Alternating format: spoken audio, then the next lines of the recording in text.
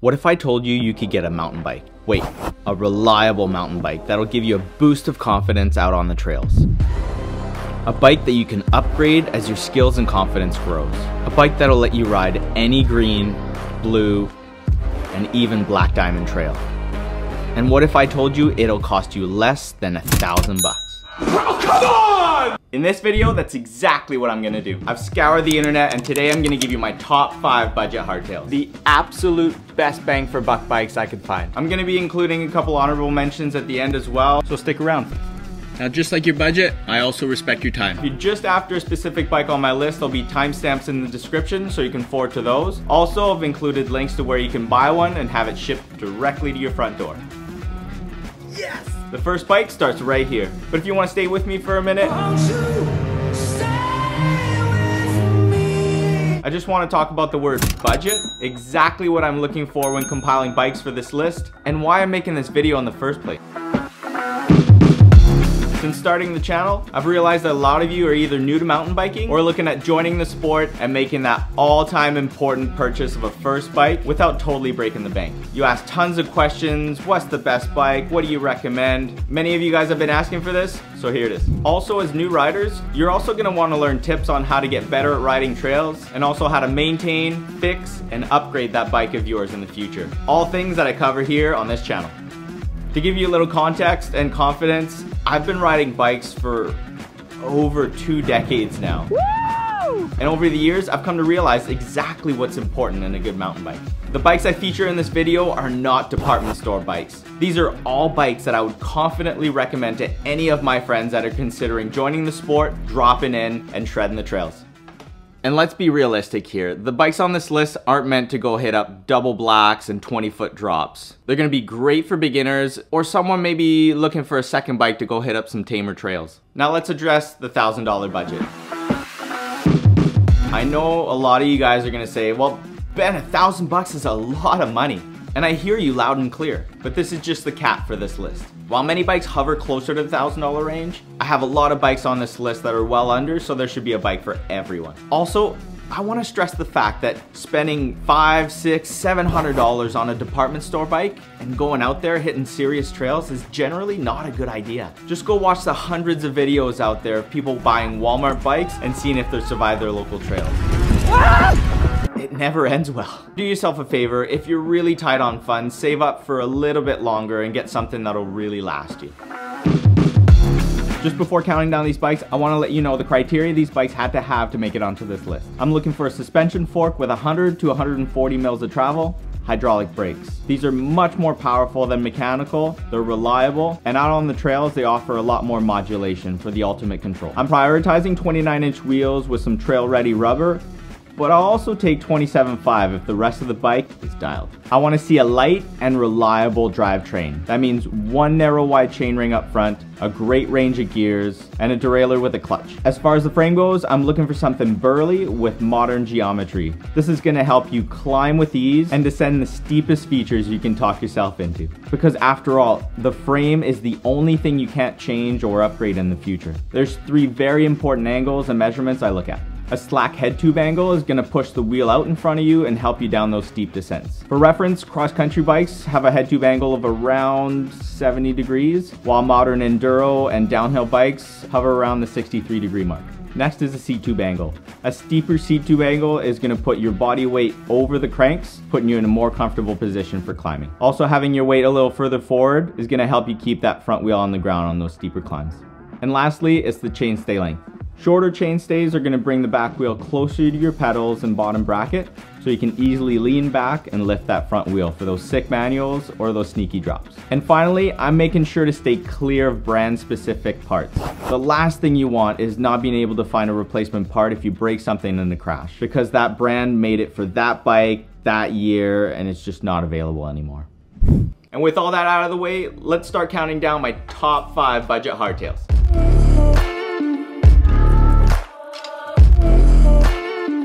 At number 5, we've got the Diamondback Line. This do-it-all hardtail splits the line between stability and playfulness. The modern aluminum frame with a tapered head tube is kitted out with parts that are just as impressive. An SR Suntour XCR fork with 120 mils of travel will help you track the ground while rolling on 27.5 Diamondback double wall rims wrapped in 2.35V rubber tires. The fork is coil sprung, easily adjustable, and has a lockout. The alloy cranks are mated to a 30-tooth narrow wide chainring, and your chain will never fall off thanks to this chain guide with roller. Out back, the drivetrain is a 9-speed Shimano Acera with an 11 to 36 tooth cassette. Not the widest range of gears here, but Shimano is top notch when it comes to precision and reliability. The controls start off with the 750mm wide Diamondback bars that have a 15mm rise. These attach to a nice short 45mm stem affectionately called the Shorty. You'll have no problem stopping thanks to the Shimano MT200's hydraulic brakes that are biting onto a 160mm rotor in the rear and a big 180mm rotor up front. Finally, you're going to be comfortable on the climb sitting on a Diamondback sinker saddle and seat post. The geometry on this bike is modern but slightly conservative. It has a 68-degree head tube angle, 73-degree seat tube angle, and nice short 430mm chainstays. The pros on this bike are definitely going to be the brakes with a big rotor out front, as well as the chain guide. Having full confidence that you won't be dropping a chain in the chatter is great, and nobody's ever complained about too much braking power.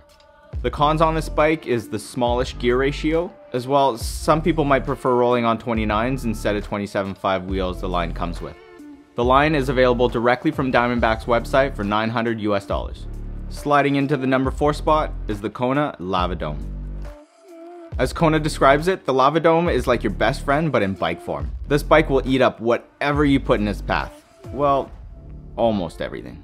The aluminum frame has a tapered head tube, internal cable routing, a low standover, and is available in 2 different colors. The Samox crankset is mated to a 28-tooth chainring that'll make climbing in the granny gear a breeze. Out back, you're going to find a 9-speed micro shift advent clutch derailleur, as well as an 11 to 46 tooth cassette. These are all controlled up front by a micro shift advent shifter.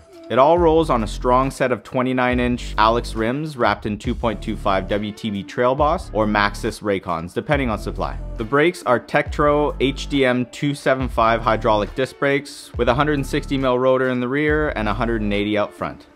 Nice. There's no real specs on the bar and stem here, but they look to be decently wide with a nice little rise, and the stem looks reasonably short. For a suspension fork, it lists 2 options, the Suntour XCR 32 or the RST Omega Coil. Both have 100 mils of travel, and both are great choices for a bike in this category. The Lava Dome's geo numbers are also respectable. The 68-degree head tube angle will keep it nimble around those tight switchbacks. The 75-degree seat tube angle will put you in a really good position for climbing. And the slightly long 450mm chainstays will keep the bike planted and stable at speeds. The pros on this bike are the beautiful frame and color options, the great gearing ratio, and the Tektro hydraulic brakes. The cons for me is not having an air fork, and as a rider who likes the steep terrain, the steeper head tube angle of 68 degrees is not confidence inspiring, but it puts you in a great position for flatter terrain. You can pick up this Kona for $930 US. Rounding off the top 3, the Vitus Nucleus VR. Sold out of chain reaction cycles in the UK, this is an amazing example of bang for buck. The platform this bike is built on has won MBR's Hardtail of the Year 4 times now. They have a black that kind of has a brown tint to it, and they also have a really nice dark blue. You also get a choice for wheel size. The 29er comes with a 100mm fork, and the 27.5 comes with 120 mils of travel. The suspension is brought to you by the SR Suntour SCR 32 Air Fork, which is easily adjustable for any rider weight. It slides into a tapered steer tube to help with stability and opens up options for upgrades in the future. The drivetrain is a box 4 1x8 speed with 11 to 42 tooth cassette. Not the widest range of gears here, but it's simple to use, and the clutch derailleur keeps the chain from slapping around on those chattery sections. It rolls on stiff 30mm wide tubeless ready rims and 2.25 Maxxis Ardent tires. The tires aren't tubeless ready, but a great start with their sticky compound. For controls, you've got the nuke-proof Neutron 760mm wide bars with a 25mm rise and a nice short 50mm Vitus stem. These put you in a great position to start honing your skills. The saddle and seat post are nuke-proof as well. No dropper posts here at this price range, but the frame has internal routing for that in the future. And to slow you down, Vitus equipped the Nucleus with Tektro hydraulic brakes. They bite onto a 160mm rotor in the rear and a 180mm rotor in the front. The geo on this bike is also very good. 67° head tube angle, 73° seat tube angle, and 439mm chainstays make it playful and confidence inspiring. The pros on this bike are the air fork, the brakes, and the really nice geo numbers. The cons are the non-tubeless ready tires and no dropper post. But these are all things you can upgrade in the future. This thing is dialed and a really smart buy for someone tight on funds. Barely missing the top spot and landing at number 2 is the Polygon Xtrada 7. At $999, the Polygon Xtrada 7 taps out the budget but comes with absolutely everything you need. This light hydroform frame features a tapered head tube for stiffness up front, internal cable routing, a threaded bottom bracket, and a boost 12x148mm rear through axle. The small size comes with 27.5 wheels, large and above 29ers, and as for medium, you actually get a choice, you can choose either one. A big highlight on this bike is the 120mm Suntour XCR32 air fork. The air spring makes it super easy to adjust for riders of any weight, or if you just want to stiffen it up to ride the jumps. It also has preload and rebound adjustment, as well as a lockout for climbing. Finally, it's attached to the front wheel with a 15mm through axle for the ultimate in safety and stiffness. The drivetrain on this beast of a bike starts off with a Shimano Dior crankset mated to a 32-tooth narrow wide chainring and BSA 73mm threaded bottom bracket. Out back, you've got a Shimano Dior Shadow Plus 12-speed derailleur, a Shimano Dior 10-51 tooth 12-speed hyperglide cassette, and it's all controlled by a reliable Shimano Dior 12-speed shifter. This is the best drivetrain on this top 5 by far. The 2.25 WTB Trail Boss comp tires are not tubeless ready, but the Entity XL2 double wall alloy rims are. They also have a 30mm internal width, making them super stiff. The set of brakes the Xtrada 7 comes with are perfect for a beginner bike like this. They're the Shimano M201 hydraulic brakes with a 160mm rotor front and rear. These brakes are strong, reliable, and easy to maintain. The bar and stem combo are Entity experts, and so are the saddle and seat tube. The bars look fairly flat here, but the stem looks nice and short, placing you in the perfect position for descending. And the good news just keeps rolling with this bike as we look at the geo numbers. It has a fairly slack 67° head tube angle, a nice steep 75° seat tube angle, and super short 435mm chainstays. The pros on the Xtrada are the through axles front and rear, the Suntour air fork, the amazing 12-speed Shimano drivetrain, and Shimano brakes. I'm really digging hard here to find cons on this bike, but if I had to change anything at all, it would probably be the flat bars, and I'd make the head tube just a smidge slacker. But that's just me. These might be perfect for you. The Polygon Xtrada 7 is a great bike with a sweet build and an amazing price, and it's all available from Bikes Online.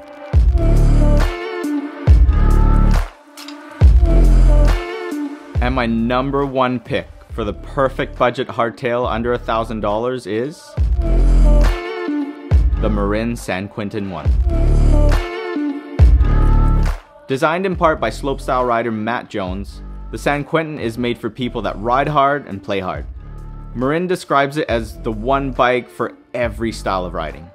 This burly but lightweight aluminum frame features internal cable routing to give it that sleek look and reduce maintenance. It's available in 2 different colors and also has, in my opinion, the perfect geometry for a hardtail that likes to go up and down. The 120mm travel SR Suntour XCM fork is not air sprung, but has a lockout and a 15mm bolt-on through axle. The cranks are Marin's forged alloy with a 32-tooth narrow wide 1x chainring to keep it clean, light, and simple. The cassette is a Sunrace 9-speed 11-46 tooth. It's simple and has great range. It's all controlled up front by a microshift advent shifter and 9-speed microshift advent clutch derailleur for that crisp and quiet shifting. The San Quentin 1 has Tektro M275 hydraulic disc brakes with a 160mm rotor in the back and a 180mm rotor in the front. This bike comes with 27.5 Marin double wall alloy tubeless ready rims and big 2.6-inch V tires with MPC compound for that extra grip on the trails. Rounding out the build are a set of super wide 780mm Marin bars with a 28mm rise, a Marin 45mm stem, and a Marin Speed Concept saddle and seat post. What helped this bike get to my top spot was really its geometry. And like I said earlier, the frame is really the only part of the bike you can't change. With that said, this bike has the slackest head tube angle out of the bunch at 65 degrees, a comfortable 75-degree seat tube angle, and the shortest chain stays on the list at 425mm. This will make the Marin easy to manual and great at navigating those tight trails. I really think Matt and the good people at Marin really nailed it with this bike. The pros are definitely going to be the frame's perfect geometry, simple gearing, and powerful brakes. If I had to change anything on this bike, I'd probably put some tubeless ready tires and save up just a little bit to get an air fork. If you want to pick up a Marin San Quentin 1, it's available from Bikes Online, and right now it's on sale for under $1,000. There's a lot to choose from out there, and I couldn't fit them all in my top 5. So as promised, here are some honorable mentions. The Voodoo Bizango. For pros, this bike seems to have everything on paper and an amazing value at $925 US. You get 120mm Sun Tour air fork, Shimano Dior brakes and drivetrain, 29-inch wheels, and great geometry numbers. The only downside is I can't find out where to get one other than their own website. Could be a little unnerving to someone shelling out $1,000 and not buying from a reputable online bike store.